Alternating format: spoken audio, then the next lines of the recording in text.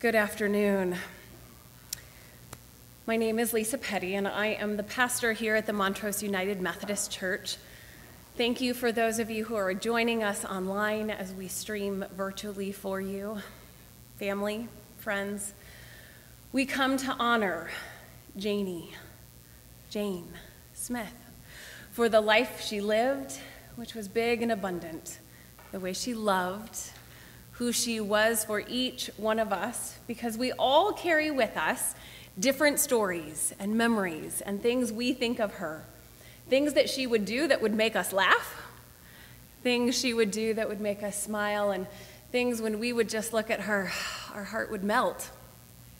So we come today to honor her and to lift her to God, for God has already opened God's arms wide and said to her, "Well done, good and faithful servant.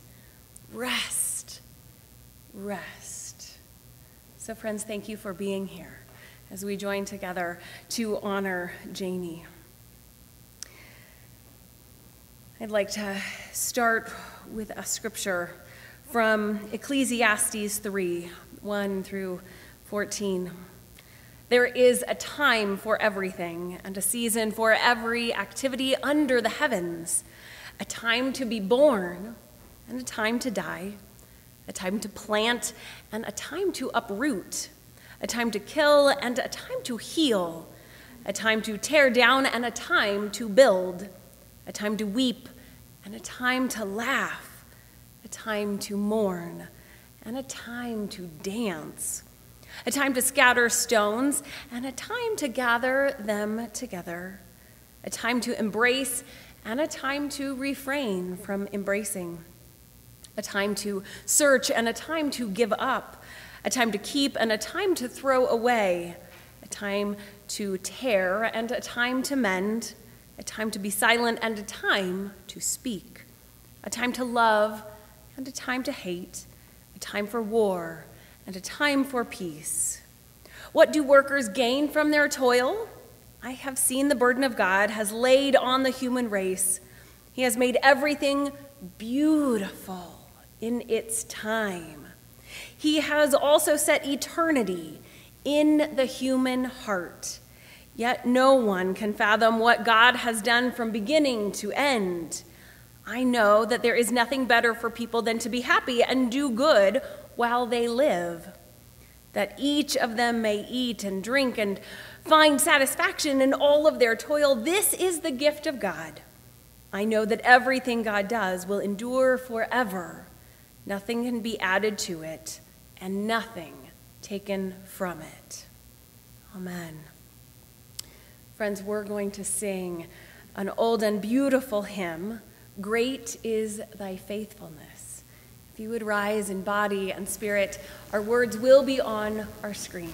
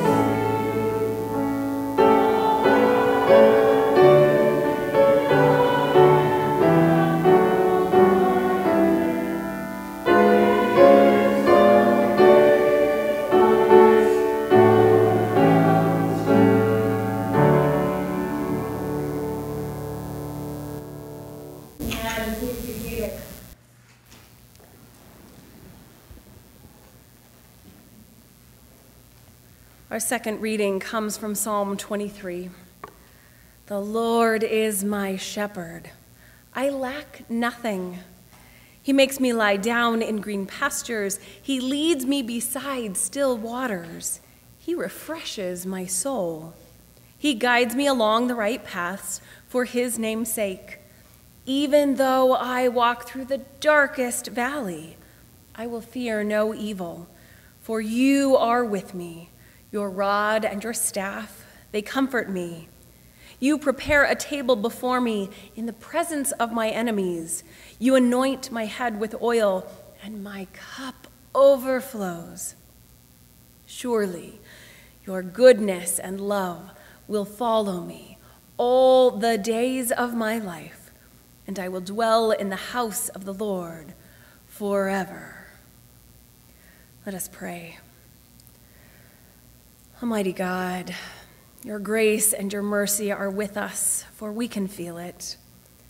Lord, as we take time today to remember your servant Janey, grant us your peace and your comfort.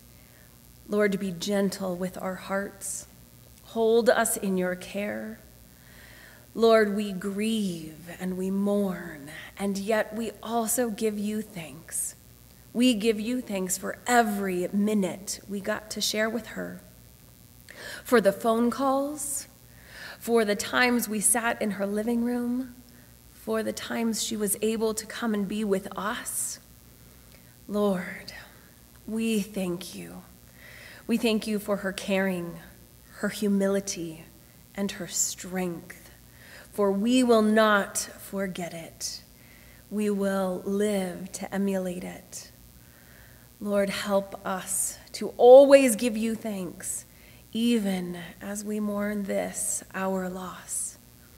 And so we come as your disciples, and we pray together. Our Father, who art in heaven, hallowed be thy name. Thy kingdom come, thy will be done, on earth as it is in heaven. Give us this day our daily bread, and forgive us our trespasses, as we forgive those who trespass against us. And lead us not into temptation, but deliver us from evil.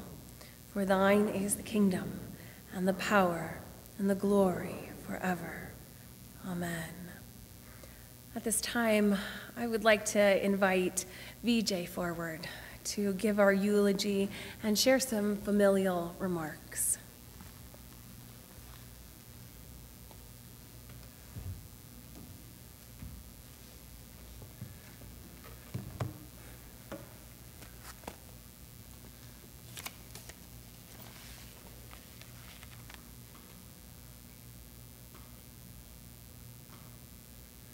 Thank you so much for being here with us to celebrate my mother's life.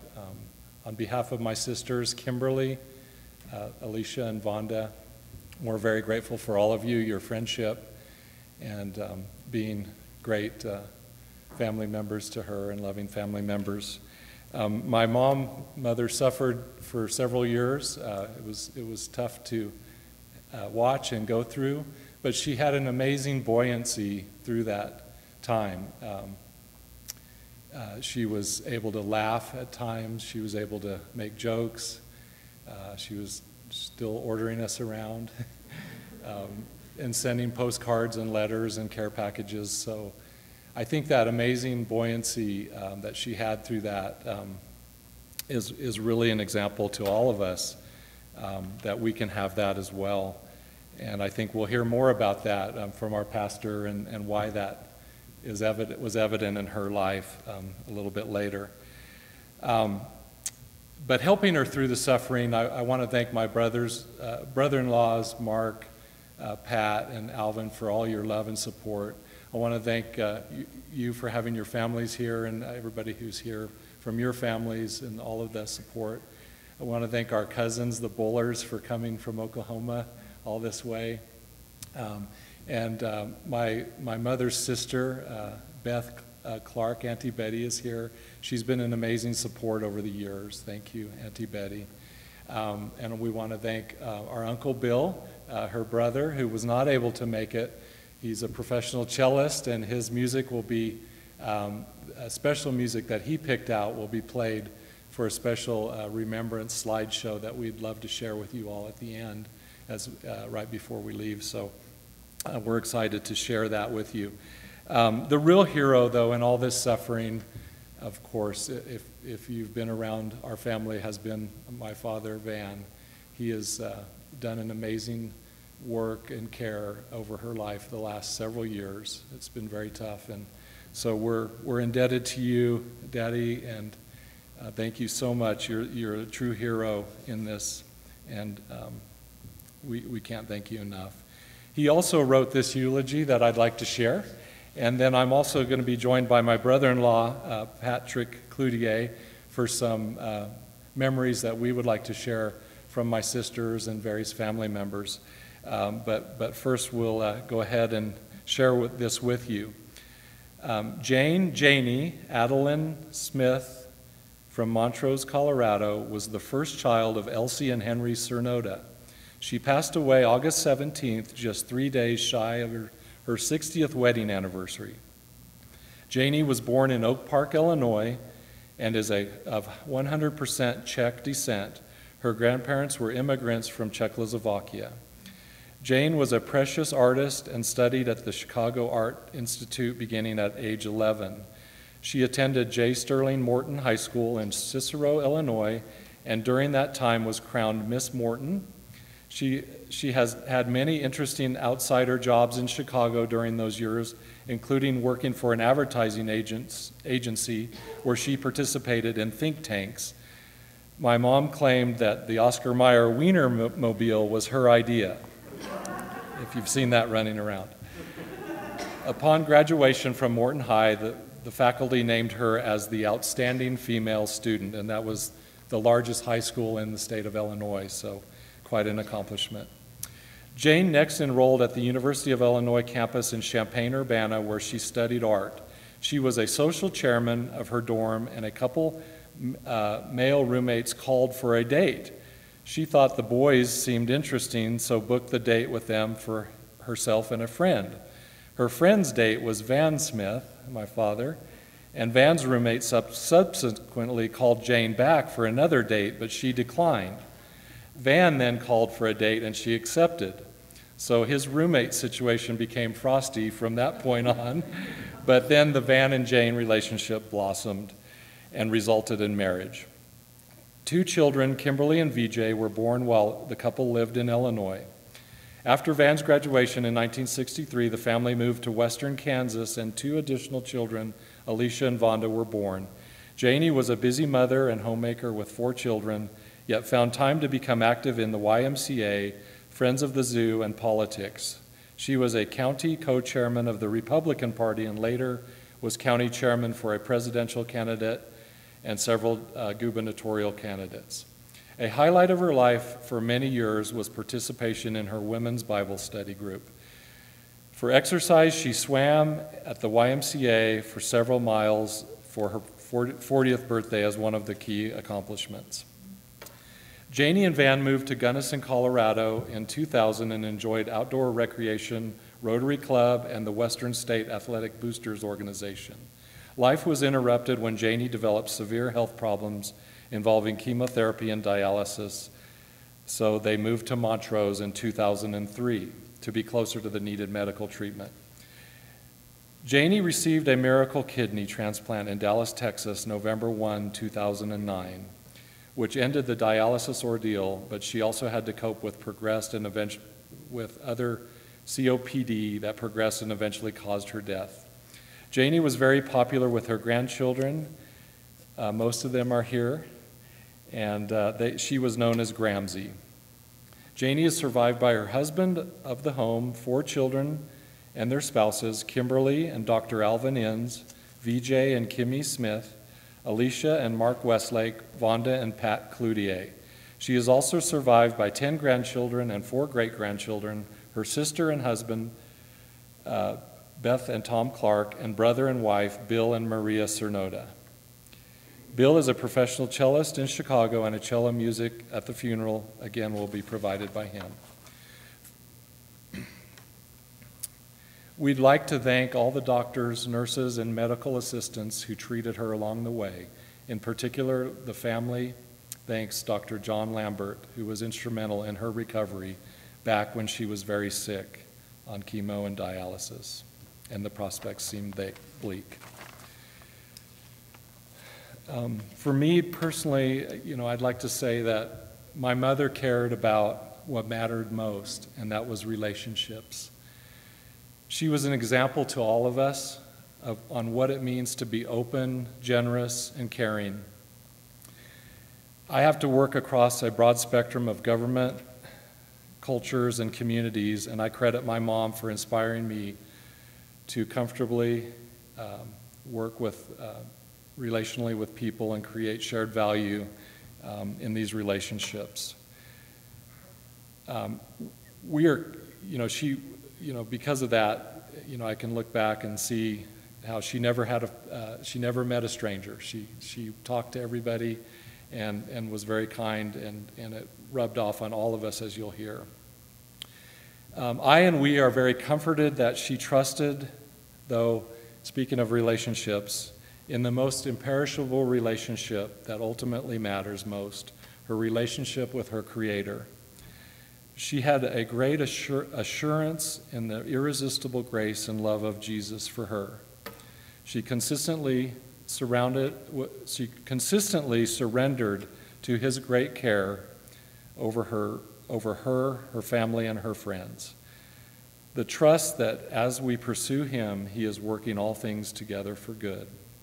This week, she enjoyed that final surrender, that final handing over of her life in trust and in the loving arms of the one who matters most. And I'd like to cover a couple of special memories from my sisters, Alicia and Vonda.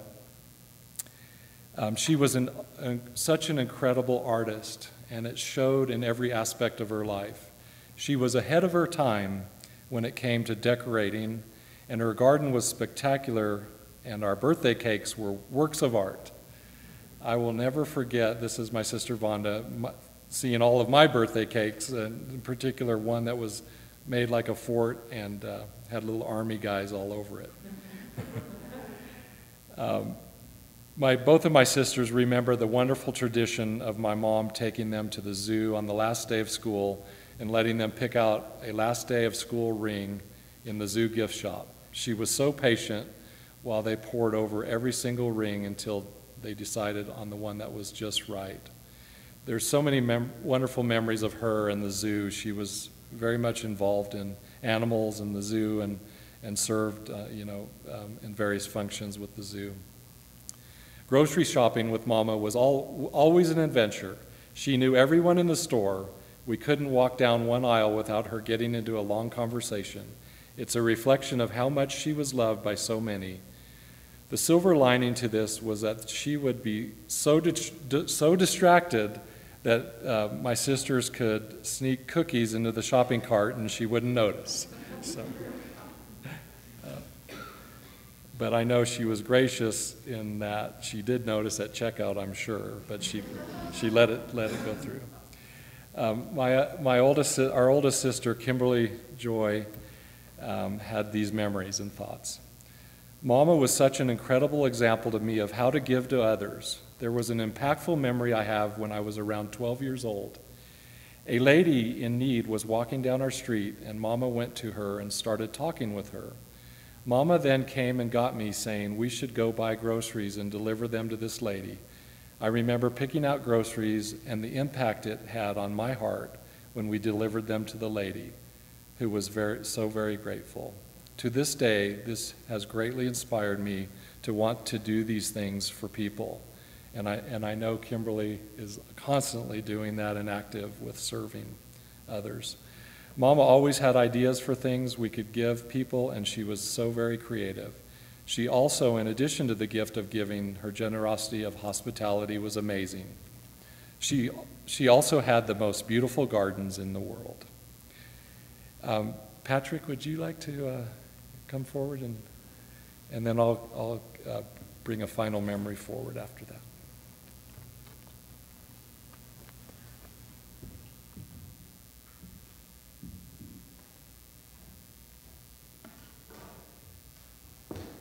In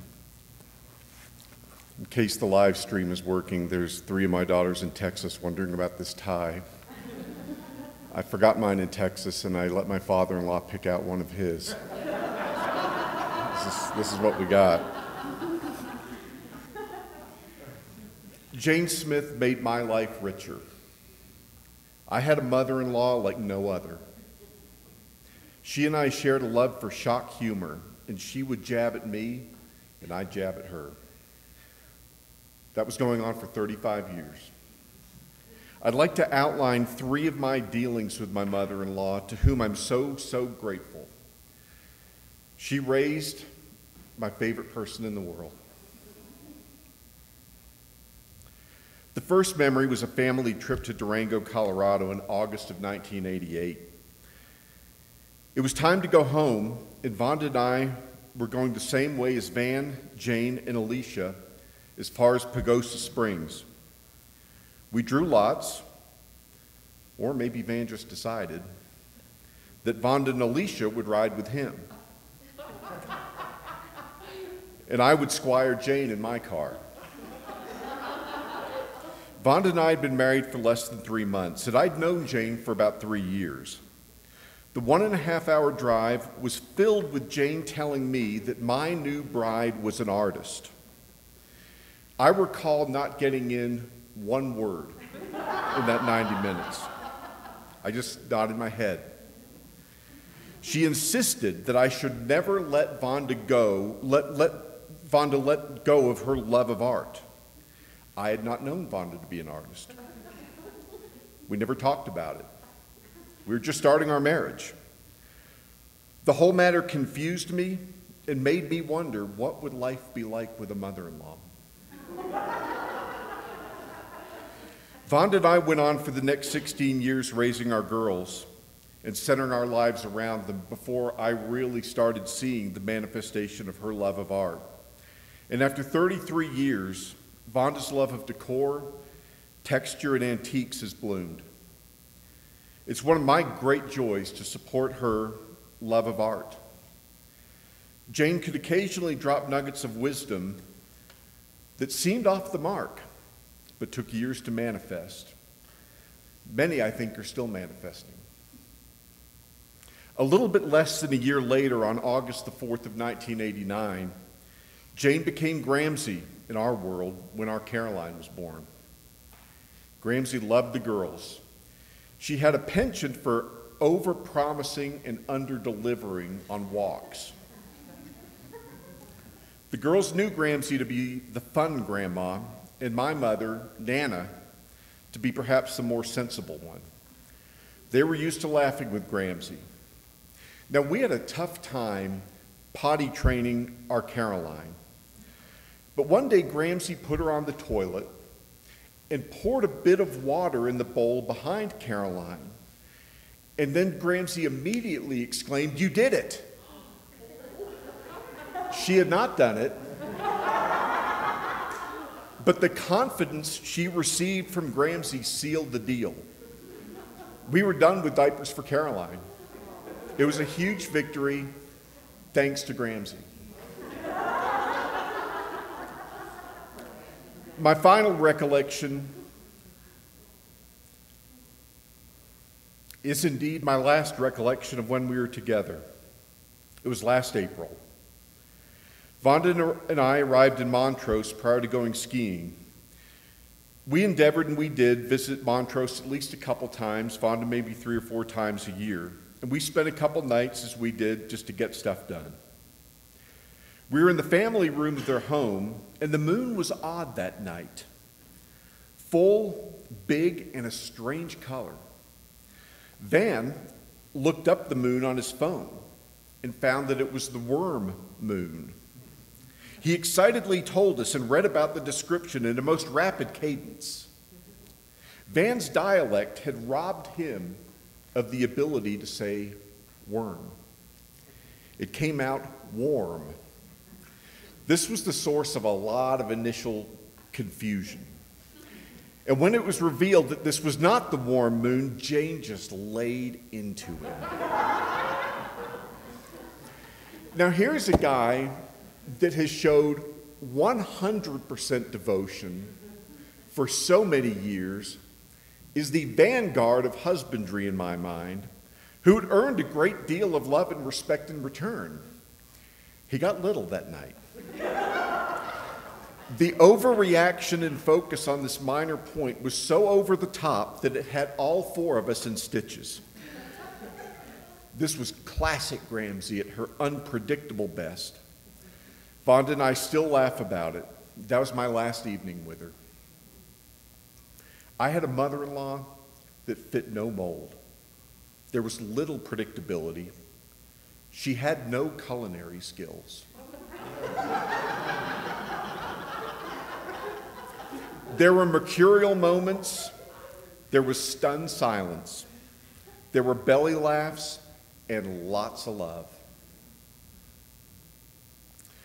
There were wild stories and dubious memories. There were mms when the food was prepared for her was good, and unabashed criticism when it was not. Finally, I'm convinced that our happiness is linked to our productivity in following God's purpose for us. Jane's health forced her purpose to change. Her world got small. In recent years, it was phone calls to her kids and grandkids to immerse herself in their lives and give them what appeared to be sage wisdom. I love her, and I will miss her. And life is less colorful today.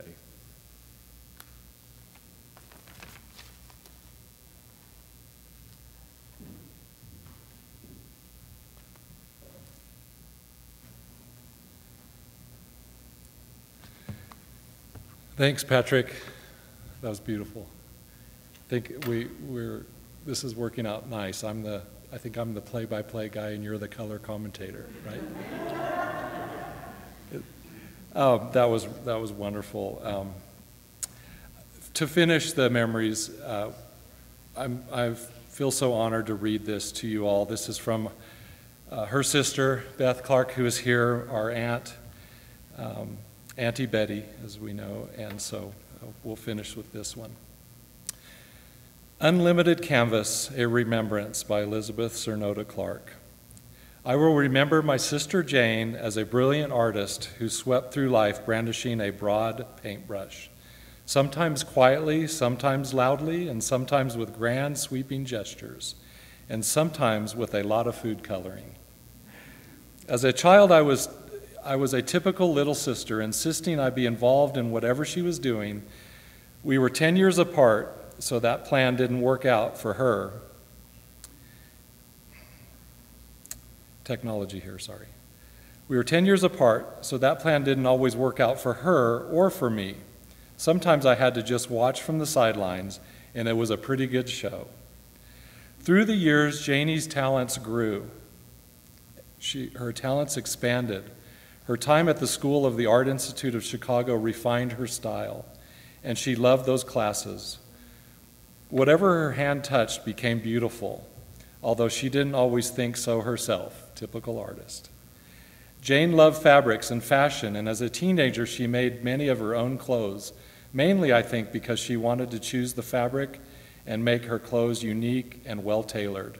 Her sense of style in the 1950s was so advanced, in fact, that she earned notoriety for being sent home from school a few times for a skirt that was either too long or too tight or a blouse that was a bit too revealing.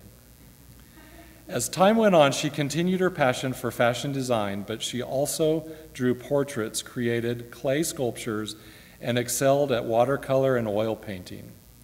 Over the course of several sweltering days in August 1963, I watched my sister at the sewing machine making her wedding dress. She had designed it, of course. As a 12-year-old, I couldn't imagine what would come next. I just knew she was creating gorgeous cascades of lace ruffle that were somehow charting her future. Fast forward a decade or two, Jane loved painting prairie and mountain landscapes, designing posters for fundraisers and creating elaborate birthday cakes. But her best work was a collaborative effort with her husband, Van, That work of art goes far beyond framed canvases and blocks of clay. It's on display today right here. The beautiful family she and Van created is, in my opinion, her finest work of art. It has a long title, but here goes. It's called Kimberly, VJ, Alicia, Vonda, Grandchildren, Great-Grandchildren, and All the Dogs.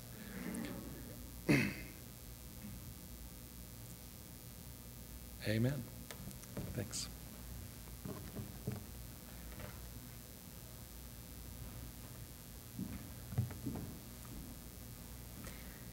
Thank you, VJ.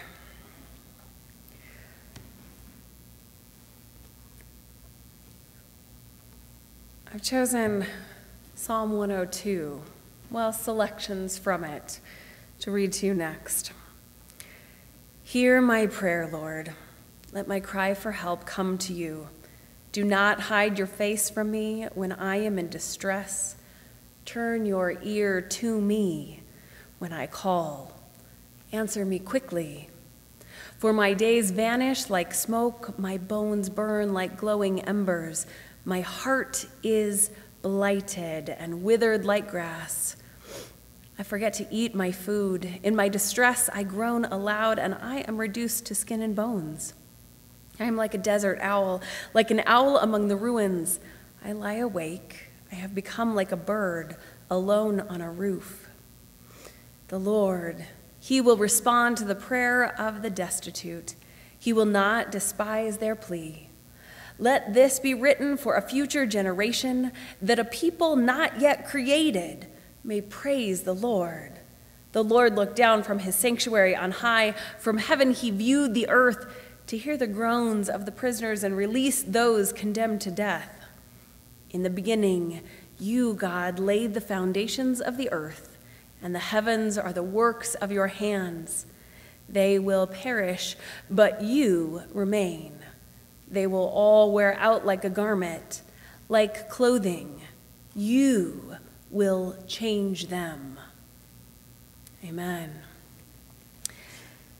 When I asked Van if he had a Bible of Janey's or a favorite devotional book, he and VJ both said, oh, yeah, there's this one we have been reading for her for the past couple days and that she liked to read. And it's one of my favorites, too. I think it's one of our church favorites, actually. It's a little tiny book called Jesus Calling. It's by Sarah Young. And there is this one page that is dog-eared, and it is also marked, and it's from just a couple days ago. Let me read you these words. I am yours for all eternity. I am the Alpha and the Omega, the one who is and was and is to come. The world you inhabit is a place of constant changes, more than your mind can absorb without going into shock. Even the body you inhabit is changing relentlessly. In spite of modern medicine's attempt to prolong youth and life indefinitely, I, however, am the same yesterday and today and forever. Because I never change, your relationship with me provides a rock-solid foundation for your life. I will never leave your side. When you move on from this life to the next, my presence beside you will shine brighter with each step. You have nothing to fear because I am with you for all time and throughout eternity.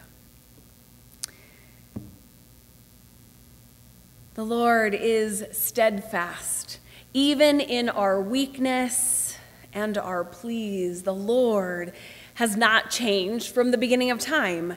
Yet the Lord changes us.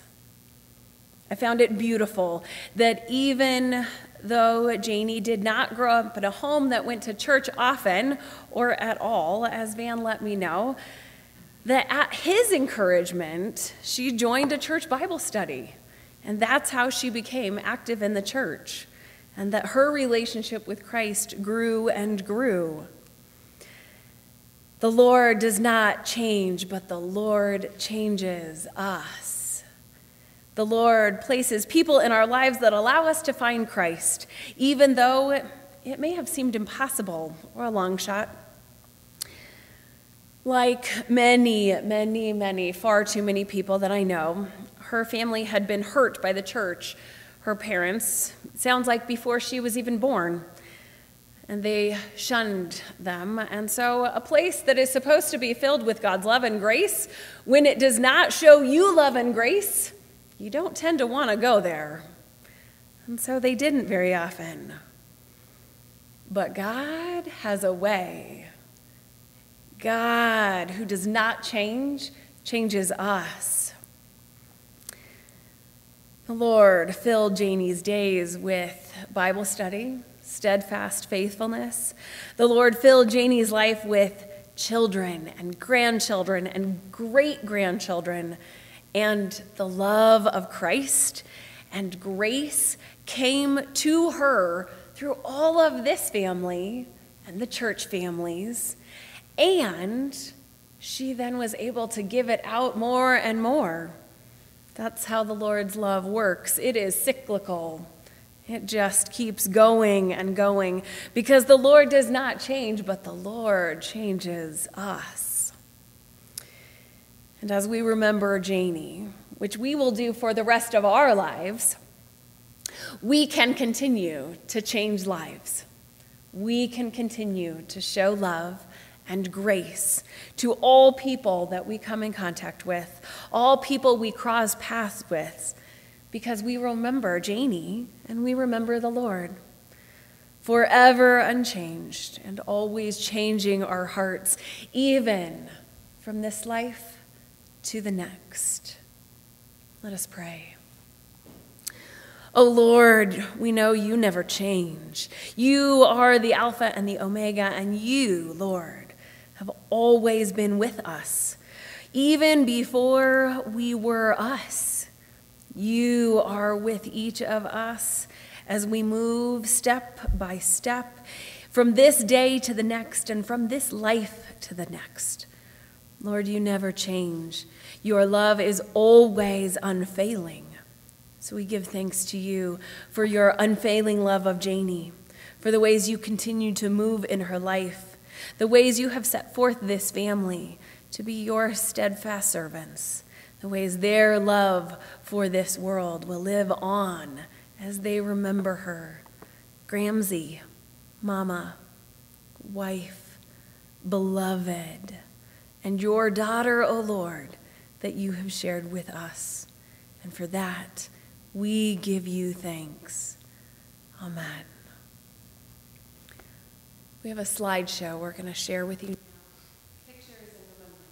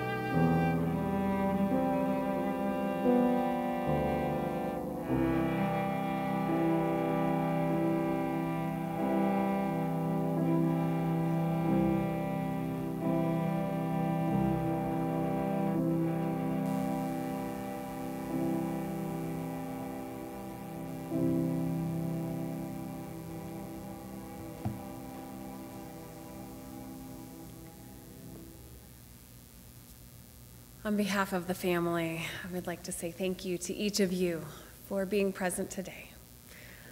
My hope is that we have honored her well, we have done her justice, we have remembered Janey and the joy and love that she brought to each one of us. I have to share with you that I shared with the family, but you really have to know, the times I visited, the thing she was most proud of was you guys. Was telling me all about the things you were doing. And I could not keep all of you straight, because there are many. The calls from the grandchild who would hike mountains and call her from the top. The adventures of the next school that one of you was going to. The wedding she couldn't wait to get to. Every single thing was about you. You are her legacy and her love. I hope you take that today and know how deeply she cared for each one of you. Friends, let's pray. Oh Lord, may you continue to comfort us in our loss of Janey. Be with us in the coming days and months and years as we continue to mourn, but we remember the words of Christ who said, I am the resurrection. And I am the life, and those who believe in me, even though they die, yet shall they live. Because I live, you shall live also. Oh Lord, we know that Janey was full of life. She knew what it was to live with joy and to live for you. And so we give you thanks for this time that we got to share with her, even though it does not seem like enough. We will cherish each memory and each remembrance as we rejoice in the joy she brought us. May we live in your love and light, O Lord, as we share her with the world. Amen. Friends, that concludes our service at this time. I'd like to invite you, if you'd like to, we will be going to Grandview Cemetery for a graveside immediately following this. If we have our pallbearers and Crippen Funeral Home will assist us.